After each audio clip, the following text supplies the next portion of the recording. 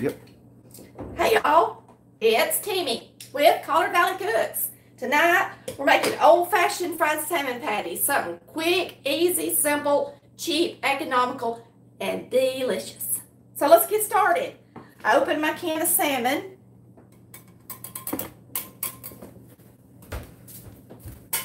And right quick, I'm going to show y'all real quick. Most of the time when Mama made fried salmon, she also made beans and cream potatoes. So tonight, I am just opening up some canned beans because I have got company and I'm just doing something easy. These, not company like trying to impress company. I'm taking care of my sister. These are just mixed beans, my favorite canned beans, if you wanted to know, that are dried, whether they're butter beans, pintos, whatever, or Lux. That's the brand Mama always used. It has a really nice thick broth. Take a look at that. And this one is their mixed bean. It is a northern and a pinto. Yes, I do use canned beans in a pinch.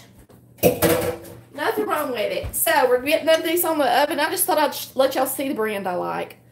And I'm going to start them. And we've already got our potatoes over here starting up. So the first thing I do, Mama always did it, is separate my salmon. But first, let's cut up a couple of green onions because I like to put 2 green onions in my salmon, okay? I'm going to show you guys our cookbook because this recipe is in our Volume 1 cookbook. Why? Because it was a meal we ate all the time. Volume 1 is full of those kinds of recipes. It has 100 recipes, but it's the most common recipes that we ate on a regular basis. Volume 2 has 200 recipes.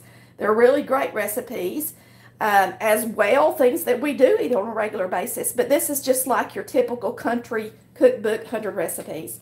So, I guess y'all could see that. That's our Volume 1 cookbook. So, we're going to take 2 green onion. And these look really pretty. They don't have a bad outer layer on them.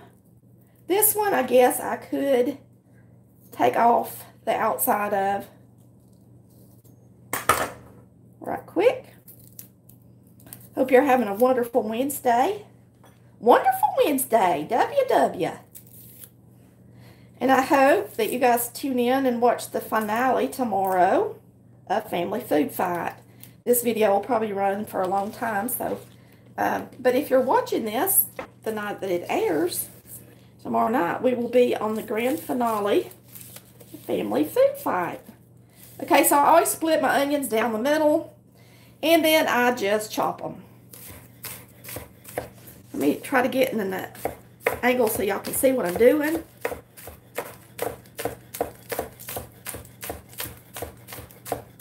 Nothing like a chef knife, my favorite knife of all. If you don't have a good knife, I would recommend you going on my website. You can order this Cutco chef knife through there, or you can order another really good brand that's not as expensive. But it's really, really nice to have a good chef knife. You could never go wrong by adding it to your kitchen collection. And always try to support us and use our links off of our website. And that helps us put our kids through college over the next probably 5 or 6 years. So we're hoping that you guys... And it also helps us buy groceries and make videos and get equipment. It's wonderful. These are just what we call green onions. Some people call them scallions. But you're going to chop them up, 2 whole ones, to go in your salmon patties. They're going to be delish, delish, delish. Now you can chop them. I cut them really thin. But you can go back and chop them even a little bit more if you want to. But boy, is that going to add the flavor to our salmon. Okay? It's going to be good, good, good. All right, one other thing, let me tell y'all, if you have a cookbook, either Volume 1 or Volume 2, I want you to know that no matter what I'm calling out, if I call for, where did you see that? That's cornmeal. Every time I say cornmeal in my cookbooks, my mama used white lily buttermilk cornmeal mix. That's what I mean. So it's not just plain old-fashioned ground-up cornmeal. It's actually cornmeal mix, but it's in a 5-pound bag. So it's not like Jiffy full of sugar cornmeal mix. It's like, you know, White Lily cornmeal mix. Just giving y'all as a tip. You got the cookbooks so that you will know that, because I don't want you to use straight cornmeal. Straight cornmeal. Old-fashioned, plain old cornmeal. My granny actually had that ground every year. We grew field corn, and Granny actually took the corn to the mill every year up until she died. She lived to be 90, and she actually had her cornmeal ground. So Granny actually used old-fashioned cornmeal and added flour to it. So, all right, we're going to put this to the side for a second, and I'm going to start picking out this salmon. What I do is I dump it out, and I guess I could do this at a low, just so y'all can watch. I'll put it in here, because I know y'all can't see good in the bowls from that direction. And so Mama would always take her salmon. She would take it out of the can, and she would take the bones out of the middle. A lot of y'all eat the bones. Y'all go right ahead. Mama never did, so I don't do it. I asked Chris tonight, I said, honey, do you want to eat the bones since so many people eat the bones? He said no. So we're not eating the bones tonight. It's so good to have all y'all on here on Color Valley Cooks. I hope that y'all stay on, watch and subscribe to our channel. I am just a Southern girl from Polk County, Georgia, making just plain old food like Mama did. That's my motto, cook like Mama did. So Mama took her skin off her salmon, so do I. Do I do everything Mama did to a T? Not if I think something tastes better, okay? I do some options on things that Mama didn't do, because sometimes things can be improved, of course.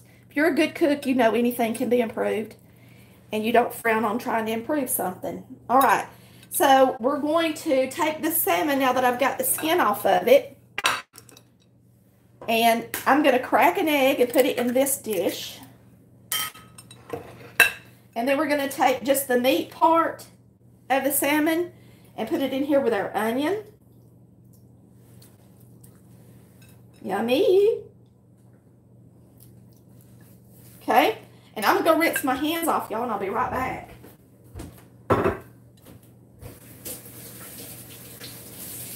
Chris, you want to tell them a family story about salmon patties, or do you have one about your Granny Nichols or anybody? I don't know how she made her salmon patties.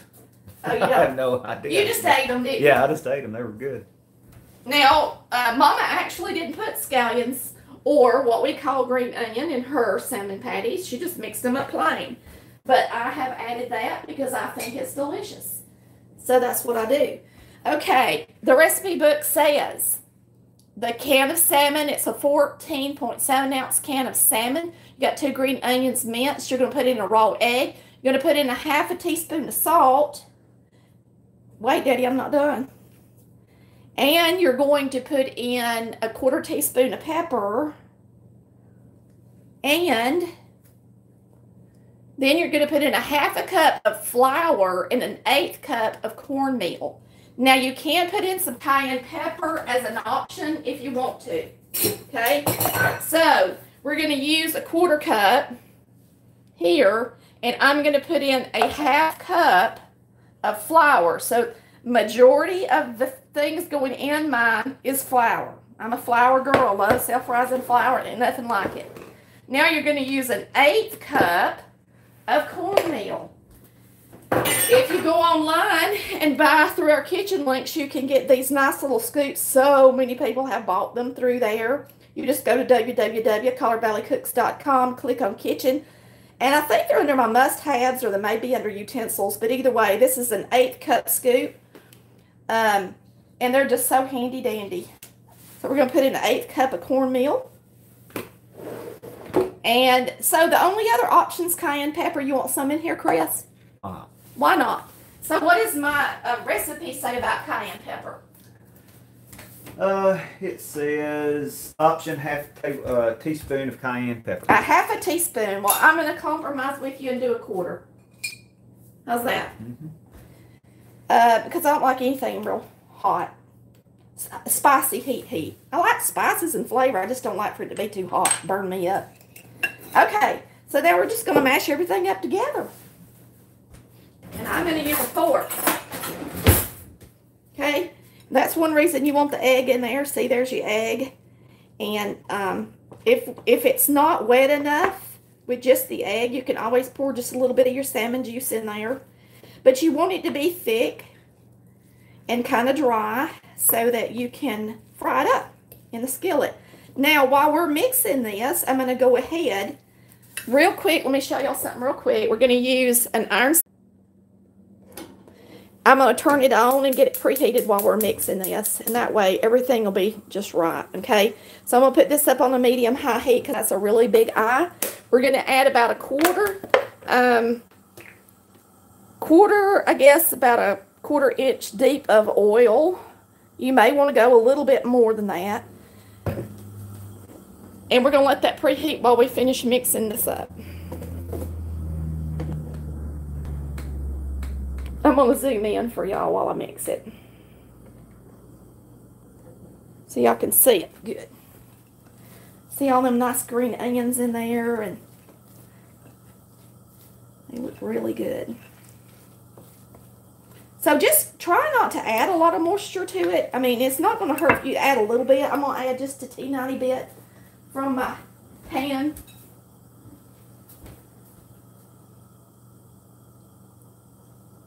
But you don't want to get it soggy. Too soggy, okay?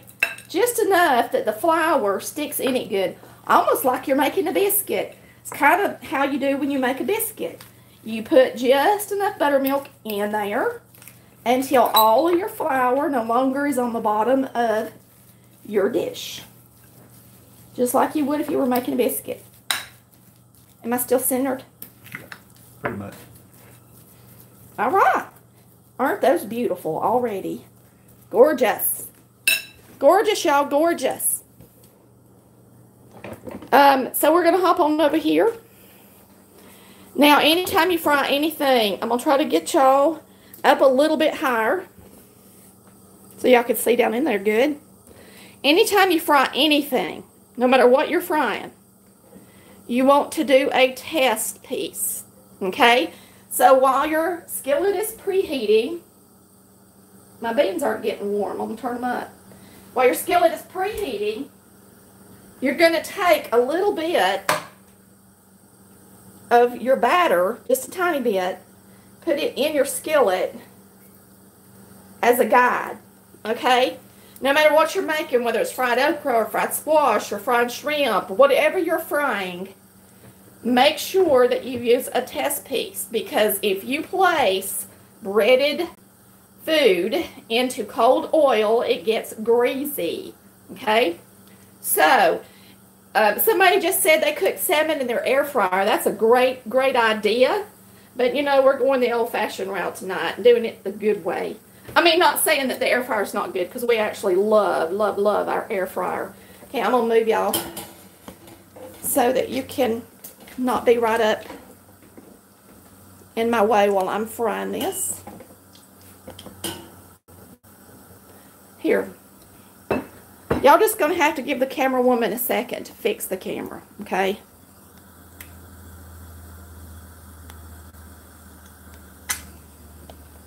It's pretty high. All right. So it's hot. Getting good and hot. So what I do is I change out my fork to a spoon. And I usually use a tablespoon just out of the drawer. And I just put it in a tablespoon at a time.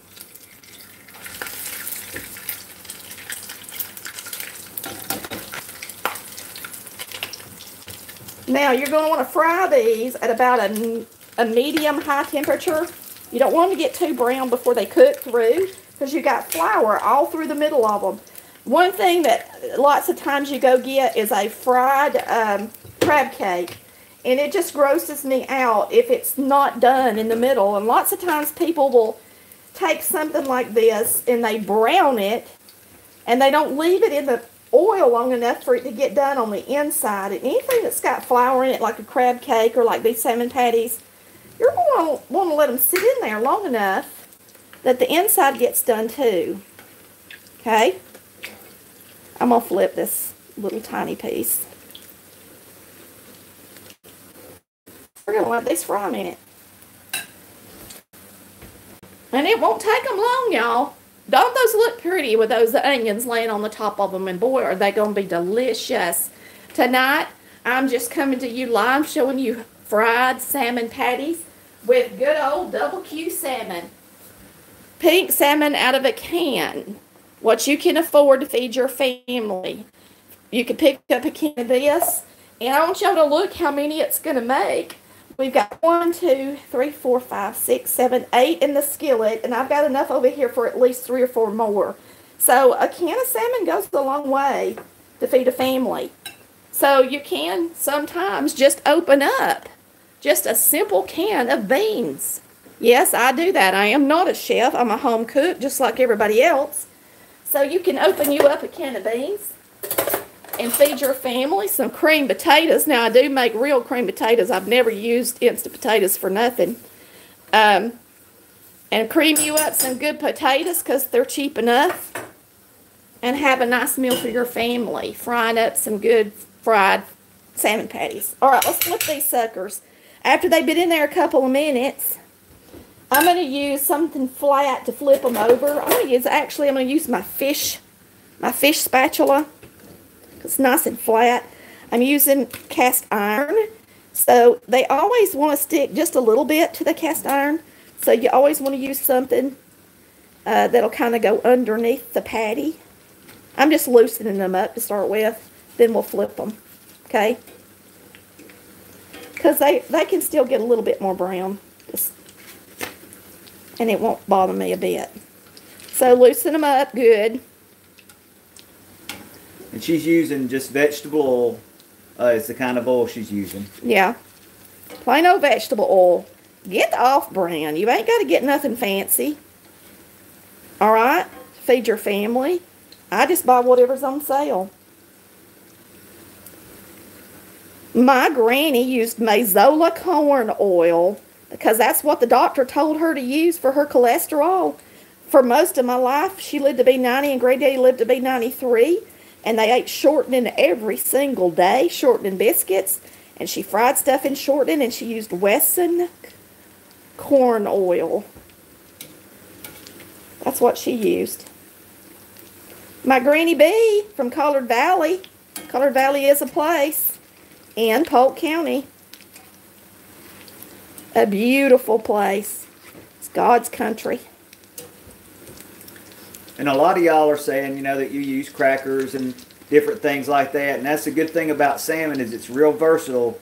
You can do you can cook this all kind of ways. Yes. As long as you don't have too much flour or it's too wet. You know, you can do a lot of things with it. One thing I'm going to say though, you know how I am about my self-rising flour, how in love with my self-rising flour I am. If you've made this recipe with self-rising flour and you like it, please tell everybody, because my kids always thought this was chicken when they were young. They couldn't tell the difference because it's not real fishy tasting because I do use quite a bit of flour in it. Can you still taste the salmon? Absolutely. You know I don't like to mask the flavor of anything, but boy, it makes it go further for your family, and it makes the kids so excited to try it. Charlie says he's going to try this with red fish. Oh, his thing. And speckled trout. And speckled trout. I live in South Louisiana next to the bayous, and this is a great video. You're very welcome, Charlie. You are so correct. This would be good. I mean, instead of a crab cake and a salmon patty, make a fish cake, right? Me and Chris loved fish. We stay down at, you could turn those beans down for me, baby. We stay down at the beach quite a bit at Pensacola, and we fish the flats, Charlie. So the most of the time we do catch redfish and speckled trout. If you'll go on Nichols Retirement Empire, you'll see us fishing a lot. That is our personal channel that Chris does. And we do love, love, love to fish. We fished on our honeymoon, actually. So we're going to take these out. They're beautiful. They're nice and golden brown on both sides. They're just gorgeous. Look, both sides are just gorgeous. So we're going to take these out and finish frying the rest of them up. Now, tonight, If you do fry these you're not quite finished with the rest of your meal or your vegetables or whatever, we have an air fryer. I was going to actually lay these in my air fryer tonight until I got my creamed potatoes and stuff done. My oil, I'm going to have to put just a little more oil in there because the flour does absorb it a little. But I was going to tell y'all, I was going to actually put these in the air fryer to keep them kind of warm.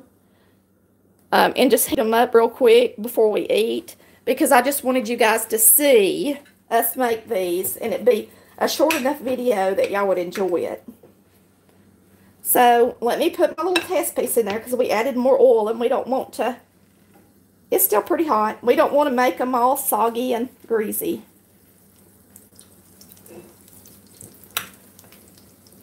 So, if you're coming in late, these have 2 diced green onions. They have salt, pepper, cornmeal, and flour. And just a touch of cayenne pepper. And an egg. And because my mama didn't eat the bones, I don't eat the bones. But sure, you can eat the bones and the skin, and it's probably good for you. I just don't seem to have it in me to do it. I'm so funny when we cook our fish, when we fish out on the bay and we clean our fish, I fillet the fish right off the skin and everything, no matter what we catch. I do not like to have the skin on there. Except mackerel. Well, mackerel, yeah. But I still would rather have it without it. But we don't eat the skin. Yeah. So I'm going to show y'all these up close. And show y'all how pretty they are. Okay? I thought this thing was zoomed in, but it's actually... I'm sorry, y'all. I'm messing it up. Let me fix it. There it is. There they are. So I'm going to open up one and let you see the inside of it, too. So y'all can see how pretty it is. One that we just took off. So you can see the onion. When you open it up, it's still got plenty of fish. You know, it's still fishy tasting and everything. But it's just really, really good. Talking about delicious with creamed potatoes. You can't beat it.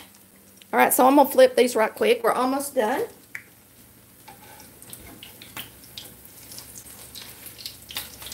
We're almost done. I hope y'all have enjoyed watching me make just plain old-fashioned salmon patties. They are a little different. Sorry, they are a little different than Mama's because they got a little pepper in them, cayenne pepper, and they have the 2 green onions in them. I hope you buy a can the next time you're in the grocery store, and you fry some up for your family. And I hope that you make some really good creamed potatoes with no lumps that are just nice and fluffy. Just watch my video for that. And eat them with them. Y'all have a wonderful night. Thanks for watching Colored Valley Cooks, where we cook like Mama did. Y'all watch the Nichols on Family Food Fight. Even if it's beyond the date, y'all go back and watch it on Hulu. Bye, love ya.